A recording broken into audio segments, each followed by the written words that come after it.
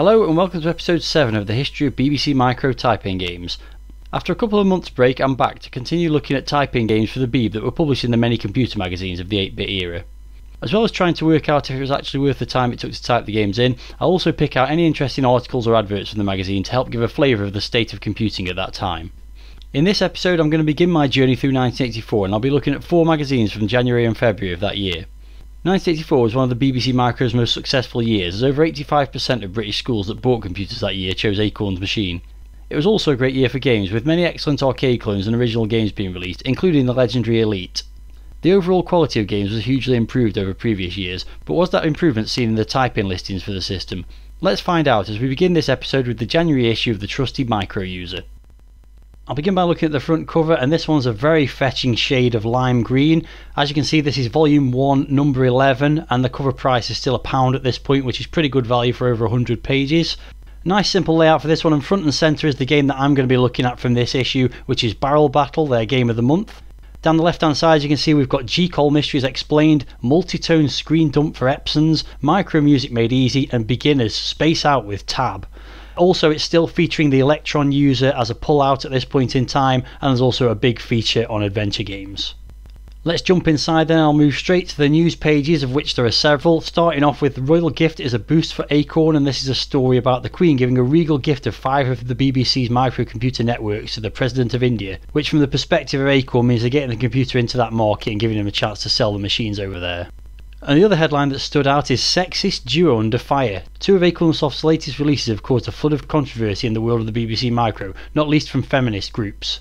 Described by critics variously as rather silly and extremely bad taste, the programmes I Do and The Dating Game are Acornsoft's attempts to cash in on the psychological testing faddism prevalent on the other side of the Atlantic. Described as marriage guidance by computer, I Do is based on a series of questionnaires used by controversial psychologist Hans Eichson in his latest book. It goes on to say the dating game consists of 4 separate programs: a computer dating and compatibility program, a love style analyzer, a preferred relationship indicator, and a dating skills examiner. The compatibility ratings cater for both friendship and romantic attachment, and Acorn say work for homosexuals as well as heterosexuals. That was very forward thinking back in 1984. Now, I'm not familiar with either of those programs, never had any encounters with them when I was a kid, unsurprisingly, but if you made use of any of them back in the day, then let me know in the comments what they were like. For the rest of my look at this magazine, I'm just going to be focusing on a few adverts, and this one stood out on page 113, the BBC Sharpshooter package, an exclusive offer from Superior Software. They had a limited number of high quality light sensitive guns for use with the BBC Micro. Each of these highly accurate guns is supplied with challenging machine code programs to test to the limit your skills as a marksman. So this is something I never knew existed for the BBC Micro back in the day, a light gun, and it cost just £19.95 inclusive of postage, presumably that is. I'm presuming not many of these were manufactured, and I'm sure they're pretty rare to get a hold of now, but if you had one back in the day, then once again, let me know in the comments what it was like. And moving towards the very back of the magazine where there's a ton of adverts, this one stood out to me as well, the BBC Microcomputer Car Badge. Yes, you could get a badge for your car emblazoned with the BBC Micro Owl. The colour was cream on dark brown background, which must have been lovely, and it's metal, die-cast, chromed and enamel, complete with backplate and grille fittings, badge bar and bumper fitting holes, and it was just £4.99 including post and packaging. This was available from Hawthorne, based in Hyde, Cheshire, and was officially licensed by BBC Enterprises. Did any of you watching this video kit out your car with a BBC Micro badge back then? Once again, let me know in the comments. And the final thing to look at on the back cover, as has become traditional with episodes of this series, is a Micropower advert. Now, I think I've actually looked at this one in the previous episode, but this is the advert for Zarm, which is a kind of lunar lander style clone, and you can see there's lots of spaceships on there, nicely drawn, and also a logo that seems like it's ripping off the Star Wars logo ever so slightly. As I say, I think I've covered that in a previous episode, so we'll move on. As I was skipping back to the game listing, and as I've just mentioned an advert that ripped off Star Wars slightly, I noticed this advert for Sentinel, which I think is a Tempest clone, but it's also got a very obvious rip-off of Boba Fett's Slave One spaceship in the middle there. Star Wars, unsurprisingly, having a bit of an influence on the gaming industry as well as the film industry at this point in time. Time to move on to the game listing from this magazine then, and as I mentioned earlier, it's Barrel Battle, and as the title here says, it's a barrel of fun, and there's a big screenshot of the game here, done in a strange colour scheme because it's not like that when you actually play the game, and the description of the game says, do you ever feel like having a cup of tea but things keep getting in your way? Well, that's what our latest game is all about. You have to work your way up the ladders and along the ledges collecting teapots along the way. When and if you get to the top, you have to ring your friends to come for a cuppa. It's great fun, but the better you get at it, the harder it becomes. All in all, it's pretty thirsty work, and there's a picture of the main character here with a teapot in his hand and some barrels coming after him. Pretty strange premise for a game, collecting the teapots and then getting to a telephone. I think we can obviously see what game this is inspired by to some extent. And the rest of this 2-page spread that introduces the game consists of a breakdown of what each section of the program does, covering all the different lines, and also an overview of all the variables used in the game. And we can see here we've got variables for high score, your score, X position of barrel N, Y position of barrel N. So there are arrays holding the X and Y position of each barrel in the game, and there's also arrays covering the direction of the barrel's movement and various things checking whether the barrel's dropping, the characters behind and under the barrels, and so on. Other notable variables to pick out are the sheet in play, the number of lives, the number of teapots remaining, various variables relating to the movement of your character, and a few related to music it seems to be playing in the game as well. So as with most game listings in the Micro User, the listing itself doesn't start until later in the magazine, so let's jump to page 123 and see what it looks like. The listing spans 3 pages, so it's not particularly long, but annoyingly there's adverts in between some of those pages, so it's quite hard to flip through and have a look at. I don't think there's anything particularly outstanding about this one, but what I did notice is it's using a slightly unusual line numbering structure. Usually you'll see lines 10, 20, 30, 40 and so on, giving you the option to put extra line numbers between the ones that are there if you need to, but in this case they've numbered them 1, 2, 3, 4, 5, so there's no scope for adding any extra lines in if you wanted to. You'd have to renumber the whole listing.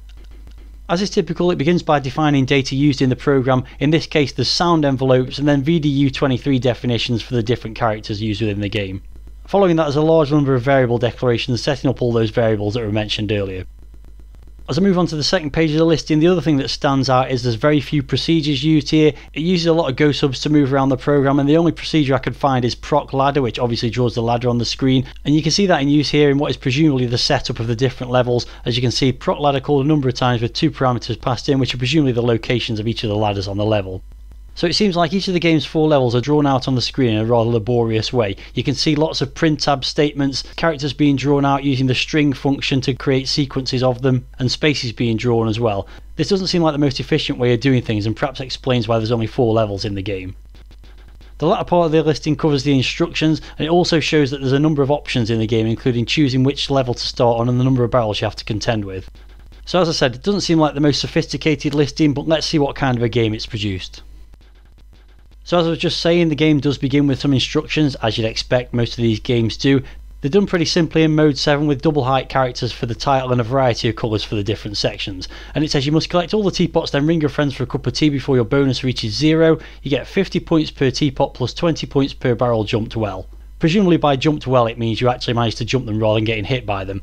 Movement is done using the classic BBC Micro keys of Z and X for left and right and colon and slash for up and down, and you jump using the space bar. And as I alluded to when looking at the listing, there are a number of game options. You can change your starting level, you can turn sound on or off, and you can also set the number of barrels. To begin with though, I left all the settings at default and started the game. So when the game starts, you're presented with a colourful layout of platforms and ladders. Your little character starts in the bottom left and you've got to make your way to the top of the screen, collecting all the pink teapots and eventually touching the blue telephone at the top right to complete the level. Impeding your progress are 3 barrels which spawn at the top of the screen and roll down the platforms in different directions. Contact with a barrel will cause you to lose a life and reset the level, and you can also lose lives by falling off the end of platforms. When you collect the last teapot, a bonus will begin to count down, and you have to reach the telephone and complete the level before the bonus runs out. This game's obviously influenced by Donkey Kong, but it's actually more of a collect 'em up platformer. The Mode 2 graphics are simple but colourful, there's some satisfying sound effects for jumping and the barrels landing on a lower platform, and the game even plays a little tune when you complete a stage. Movement of your character and the barrels is quite jerky, which reflects the amount of work the program's having to do to move everything around, and as a result the controls are a little unresponsive. It doesn't take long to realise that unlike Donkey Kong, the barrels never go down the ladders, so are fairly easy to avoid, though they do move quickly and can respawn in different places once they reach the bottom of the level, so you have to be on your guard as you get higher up. Once you reach stage 2, you'll learn that your character rigidly jumps 4 blocks when jumping left or right, and can hit walls and die if you don't jump at the right point to get a clean landing. That's annoying to begin with, but it's just something you have to be aware of as you make progress. The bonus counting down after collecting the last teapot's a nice idea and adds some urgency to the game, essentially working as a timer. There's some nice customization options allowing you to make it easier by reducing the number of barrels or practice the later levels, so those are well thought of by the programmer, making it more accessible. There's no high score table and only 4 levels, so there's certainly some areas for improvement, but overall this is a reasonably well designed arcade game and not too frustrating, which makes it fairly addictive. With only just over 100 lines to type in, albeit some quite long ones, I think this one would have provided enough enjoyment to have been worth the effort.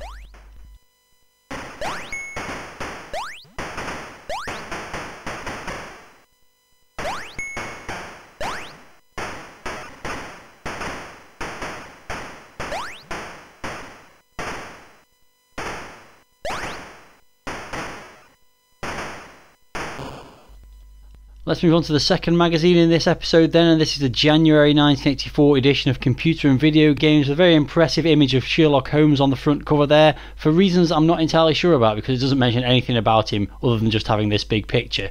The one thing it does mention is, similar to the micro user that I just looked at, we have a book of adventure, a free pull-out that's got information about adventure games, which is not something I'm going to be looking at, but it's interesting that both this and the micro user both focused on adventure games in their January 1984 edition. There's not much else of note on the front cover, so let's dive in, and the first thing I'm going to look at is on page 16, which is one of the news articles entitled American Invaders on the Way, and as you can see there, the subtitle there is Electronic Arts, and it says Electronic Arts is the name of a new American software house set up by a group of independent electronic games designers, and it goes on to say the best known of those is Bill Budge, who wrote the hit pinball simulation Raster Blaster. He's slightly apologetic for the arts angle being used to promote the company's games, saying, "I'm not so sure there are many software artists yet, maybe we've got to earn that title." The article then says the games are causing quite a stir across the Atlantic and are now also available in the UK, and mentions several of the games that were available at that point in time: Pinball Construction Set, Archon and Murder on the Zindernerf. And it rounds off by saying all games come on disc for the Atari with 48K and the Commodore 64, and the price of the games at that point in time $29.95, which was quite a lot of money for a game in 1984. So interesting there to see the very early days of a company that would go on to be one of the biggest in games over the next 40 years. I've now moved on to later in the magazine. This is page 91 and an advert for Chucky Egg, which is obviously a very well known game from this era. You can see at this point it was available for the BBC, Electron, Dragon and Spectrum, and it's given the headline "There's Trouble at the Farm."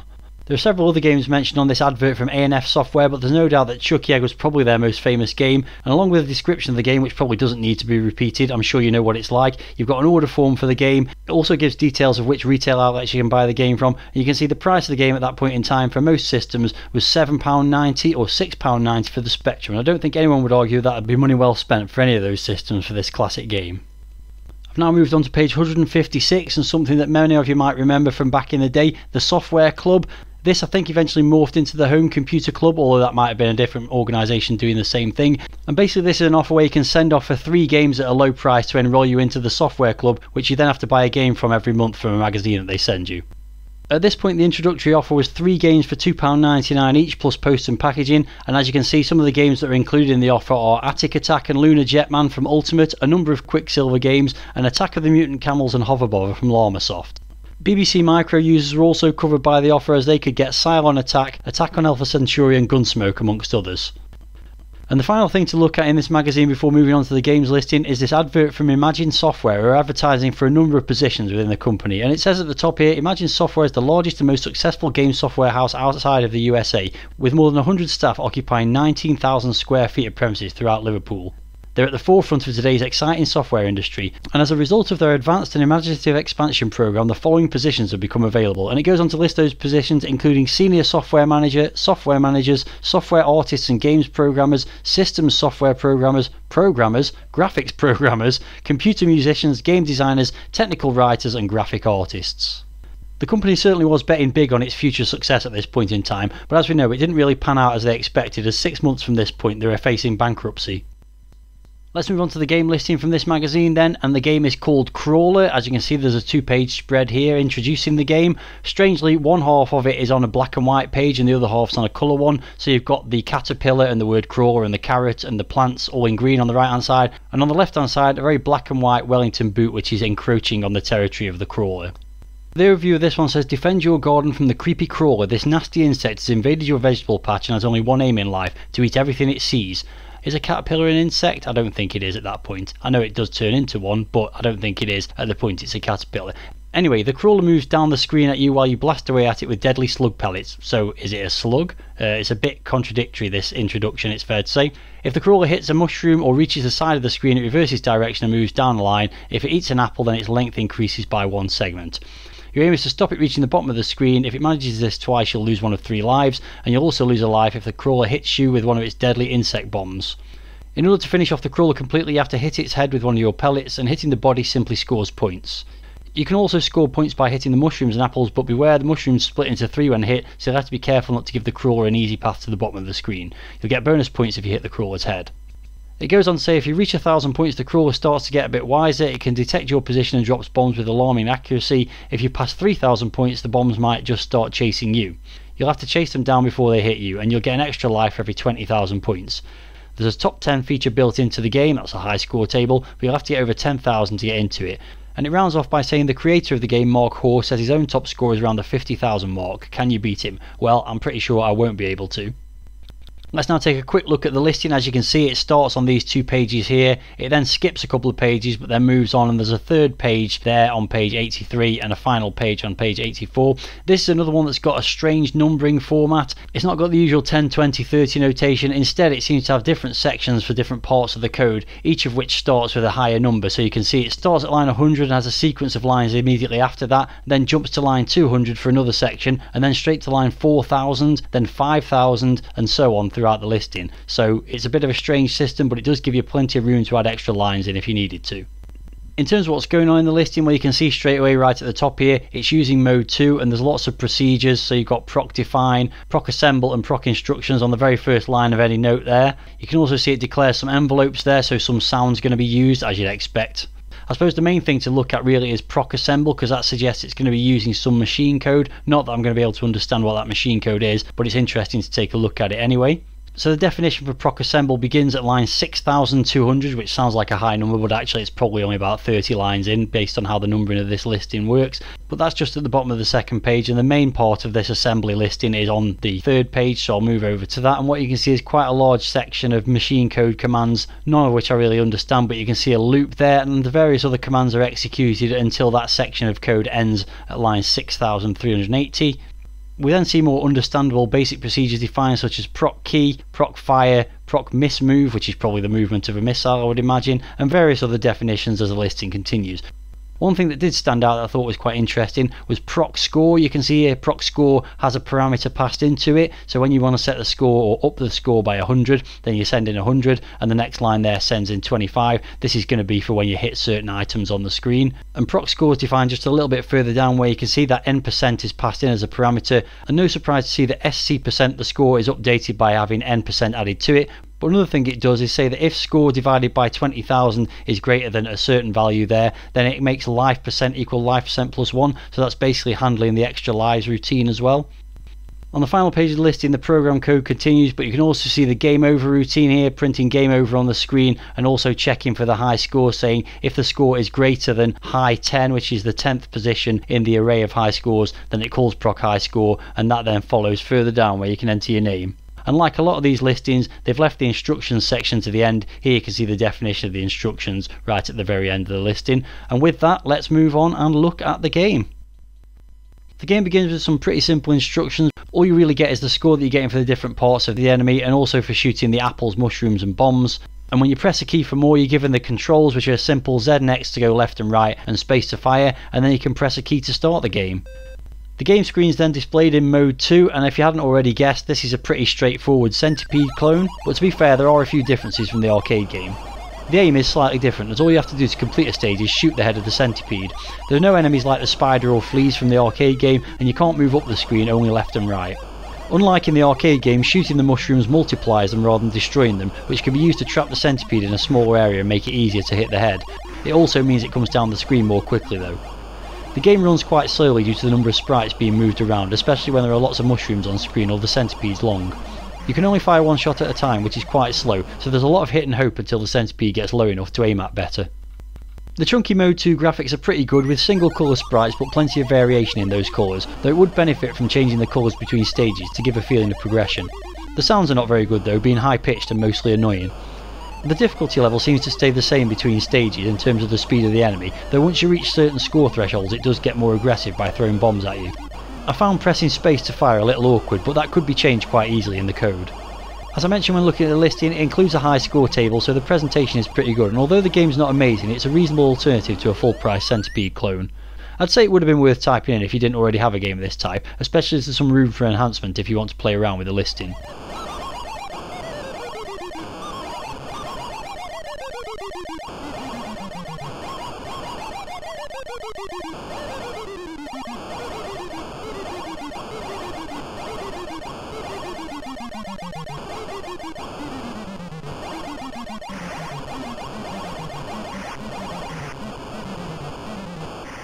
Moving on to the third magazine in this episode, this is issue number 48 of Home Computing Weekly, covering the period of the 7th to the 13th of February 1984. And as you can see, this is a great St. Valentine's issue. There's heartfelt games to type in for the VIC-20 Spectrum, BBC Electron and Commodore 64. And no surprise, that's the game I'm going to be looking at from this issue.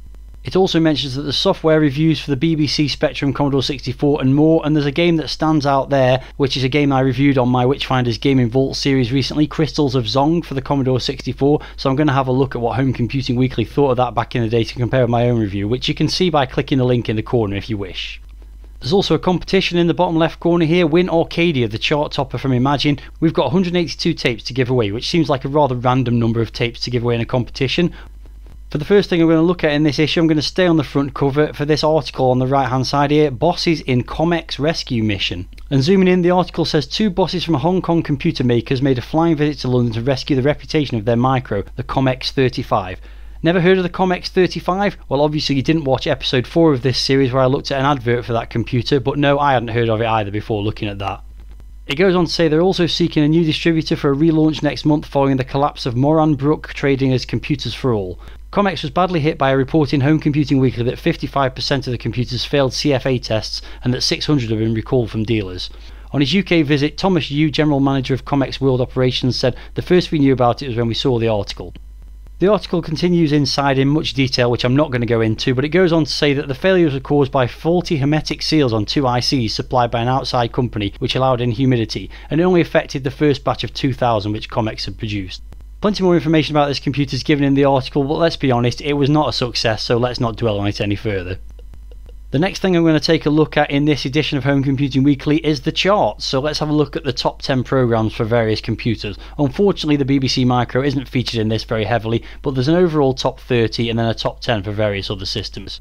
So just to pick out a few highlights, at the top of the Commodore 64 chart is International Football, and you can also see Forbidden Forest in there.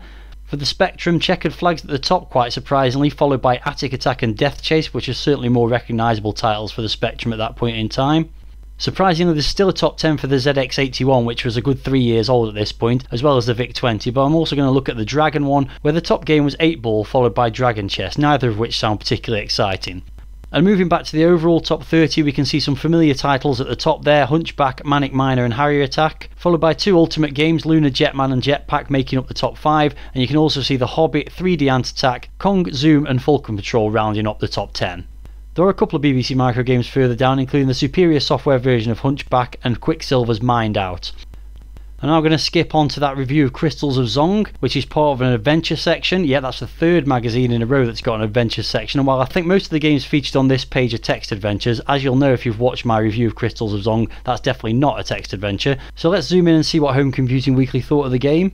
They describe it as a real-time arcade adventure, although it ends up being kind of a glorified Pac-Man, which I definitely agree with, and most of the review is just an overview of how to play the game. The final paragraph though says the graphics are reasonable and there are comprehensive instructions. I found the game did not have the addictive appeal of some that will draw you back time and time again. They also give some scores for various aspects of the game, with the instructions getting 80%, playability 40%, graphics 80% and value for money 60%, giving it an overall score of 3 stars out of what I presume is 5. I would probably say that's a slightly harsh review for this point in time, although this game was released in 1983 and we're now into 1984 where perhaps better games were being released. That'll do for looking at a few articles in this magazine. It's only got 56 pages, so let's not dwell on it too much. I'll move on now to looking at the game listing, and the game is called Stupid Cupid. The overview of the game says Cupid's younger brother Stupid has got it all wrong. He's out to break hearts instead of joining them. Type this game into your 32K BBC or Electron Micro and have some innocent fun thanks to authors Dave Carlos and John Revis. There's a more detailed overview of the gameplay which I'll skip over for now, but it does say here that you can type your own beloved's name into the program. If your love is called Di, then you'll have an easier task than one called Esmeralda. This provides a method of increasing difficulty too. It also mentions that for those ladies who'd like to try catching the hearts of their gallant gents, it's very easy to change the program so that the men throw the hearts. The modifications involve replacing 4 lines in the program with the following amended versions given, so that's a nice touch.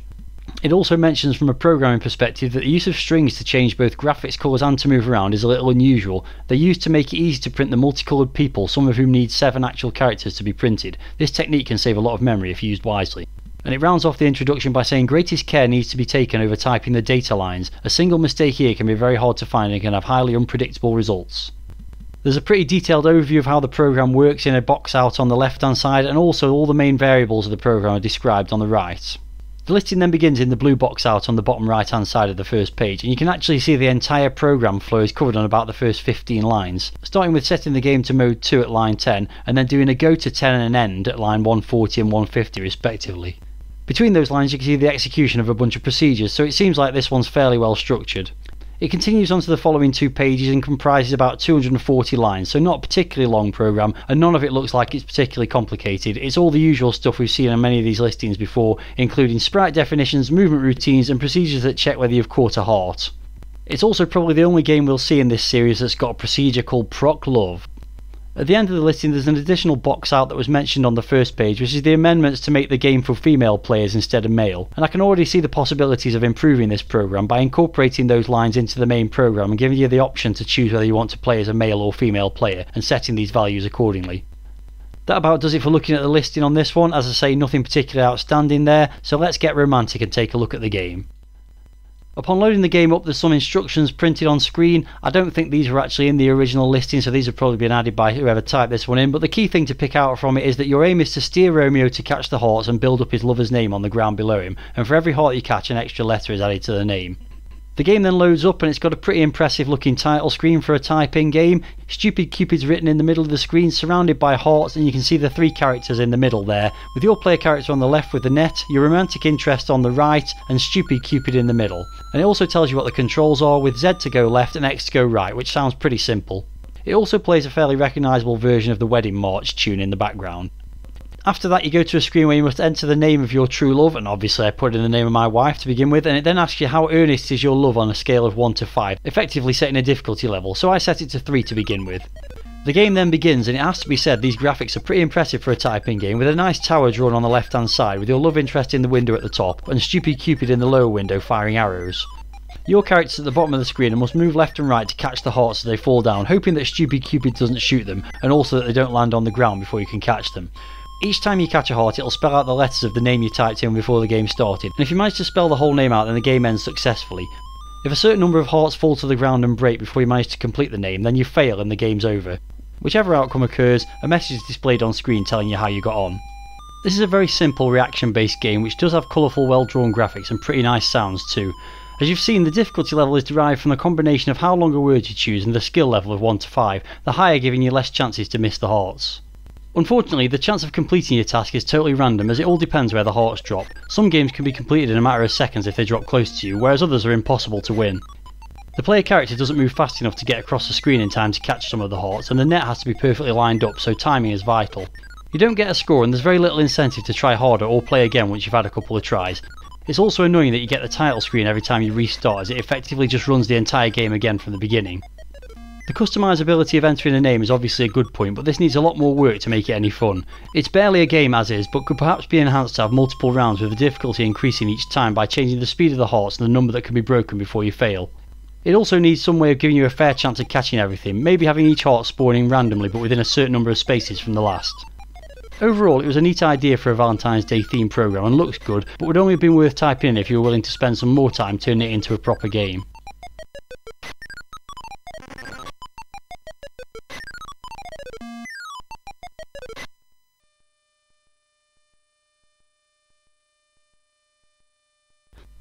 I'm rounding off this episode by taking a look at a very faded scan of the February 1984 edition of Your Computer magazine. The cover feature seems to be a game 3D Spectrum Dracman with the subtitle "In inner space no one can hear you scream," and I don't know what's going on with the image here. They seem to be portraying the Spectrum as a vampire because it's casting no reflection. You can also see a bat in the background there and garlic and other things on the table there, so I really don't know what's going on, but it's not a very good cover. In terms of other things mentioned on the cover, the Coleco Adam gets a first hands-on review and I'm going to take a little look at that. And another thing to pick out is frogging on the BBC and ZX81, which is a clue to what type of game I'm going to be looking at in this one. The first thing I'm going to take a look at inside is a couple of adverts, and the first of those follows up from the one I looked at earlier, which was Imagine advertising for a number of job roles, and this is the reason why, as we see an advert for their upcoming mega games Cyclops and Bandersnatch, which, as history tells us, never actually got released because the company went bankrupt, and one of the reasons for that was the money they invested trying to produce these games. The ad features 4 of the main programmers for Imagine, and I'm not sure this is a good way to advertise the games, because really, who wants to see 4 geeky programmers? Below it says, when such computer wizards as Ian Weatherburn, Mike Glover, John Gibson and Eugene Evans are locked away for weeks on end, anything can happen. Well, what actually happened was not much, let's be honest. Moving over to the facing page, and you can see an advert for Crash, but it's not an advert for the magazine, it's an advert for a bunch of games that they're selling, so I was a bit confused by this one. I never knew that Crash was actually a distributor of games as well in the early days. Zooming in a little closer, you can see a huge list of games that you're able to buy by ticking the relevant boxes. I have to say though, considering this came from a company that produced magazines, the layout of this advert is pretty poor. Delving a bit further into the magazine, after several very colourful games adverts, we get this advert for the BBC Micro, which says the BBC Micro can now give your children a private education. Yet once again, Acorn are going big on the fact that the BBC Micro is in use in a lot of schools, and the opening sentence says the BBC Micro computer now accounts for 80% of the computers being ordered under the current DOI primary school scheme, and it goes on to give lots of information about the educational software available for the computer. When you see adverts like this, it's not surprising that most people just discount the Beeb as an educational machine, is it? I've now moved on to the news pages where you get a look at the next generation of home computers, and firstly there's an article about the Sinclair QL, and a couple of pages on there's information about the new improved Auric Atmos. But on the page between those is probably what's the more significant of the articles here, as it says all singing, all dancing computer takes hi-fi Amstrad into high tech, and this is the news that Amstrad are moving into the home computer market with a £200 64K microsystem including screen and tape recorder. Sources say the machine will be a Z80 based micro with 64K RAM, 80 column screen display, proper keyboard and built-in tape recorder, and that there may be two versions, one including a black and white TV screen for about £200 and the other including a colour monitor for around £280. Well, as we know, that black and white TV screen actually became the green screen on what eventually was released as the Amstrad CPC 464. And above that is another article that stood out. Say hello to your friendly robot chums Topo and Fred, Prism's articulate androbots. It says androbots are designed to be friendly personal robots that can think, talk, move, teach, learn and grow, or so it says in the sales brochure. The article describes Fred as looking like a Cyberman sawn off at the shoulders, and goes on to say that Prism, the big computer distributors, are developing versions of Fred for the Spectrum and other home micros. The publicity claims that it won't be long before an androbot can mix you a drink, fetch your slippers, and then perhaps settle down to a quiet evening's ironing, although it then goes on to say Topo is totally incapable of doing anything of the sort at present. I'm not sure if these robots ever actually made it to market, but if you've got any more information about them, then leave a comment and let me know. The final thing I'm going to look at in this magazine before we get onto the games listing, as I mentioned from the front cover, is the review of the Coleco Adam. Overpriced toy or bargain system? Kathleen Peel weighs up the Adam from Coleco, the people who brought you the Cabbage Patch Kids, and interestingly they spelt weighs wrong there, which is not a good start. Anyway, this is a very colourful two-page spread to kick things off, and there's another page afterwards, and as you can see, the Coleco Adam is shown there with a Cabbage Patch Kid operating one of its controllers, and there's also some impressive screenshots of Buck Rogers' Planet of Zoom down the left hand side. This is a pretty comprehensive article, so I'm not going to go into too much detail about it, but the opening paragraph says the Adam is a word processor which can be used to run business programs, and also the wide range of Coleco games cartridges. The Adam is currently sold in the States at $700, but the final UK price may be as much as £700. It then goes on to give a comprehensive write-up of the system, which I'm not going to cover, so let's jump to the final page, which has got some conclusions. And without going into too much detail, they definitely seem to be reviewing this on the basis of it's going to be a business machine, with comments like the philosophy may well be correct. The small business user does not need BASIC, just a tool which replaces a typewriter and runs business software plugged in or loaded from tape. It also says the success or lack of it will depend almost entirely on the business software, and the initial impetus of the Adam has been lost by the late launch date and will probably be overshadowed in the UK by Sinclair's Next ZX and later on by the baby IBM and a new Commodore business machine.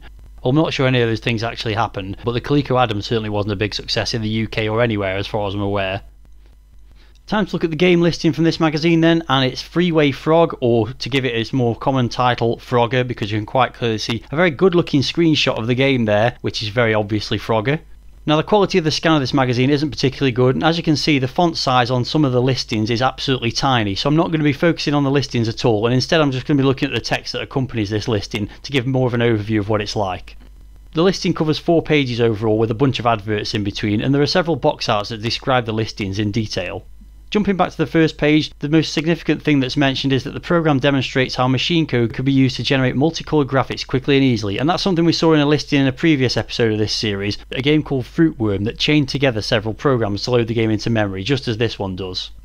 Following the introduction I just covered, there's a very detailed overview of how to play Frogger, which I'm sure everybody knew in 1984, as the arcade game was already several years old by that point.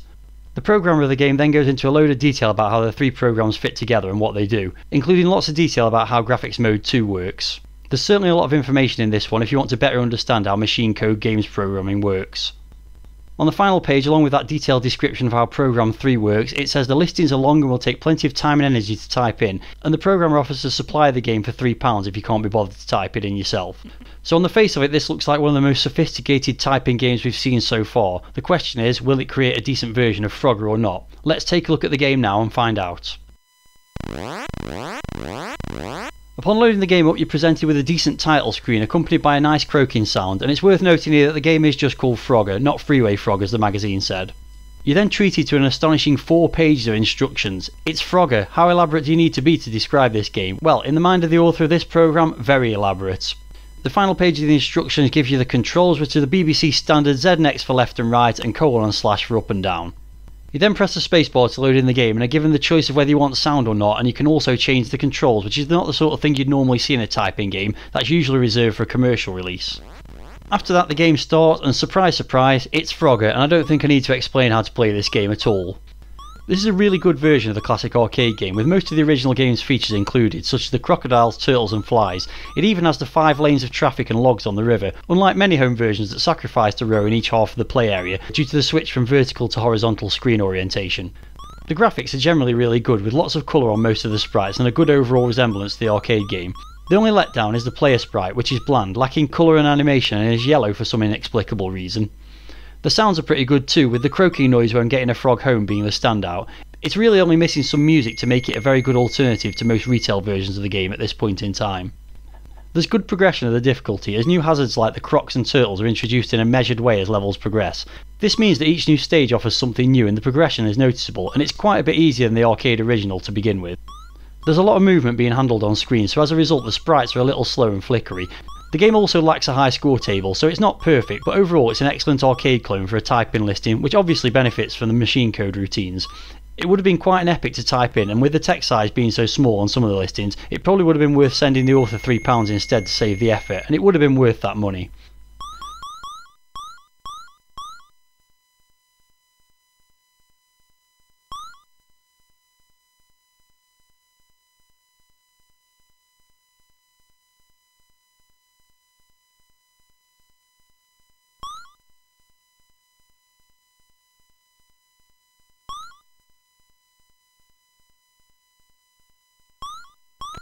That about does it for this edition of the history of BBC Micro typing games, and the first of several episodes covering 1984.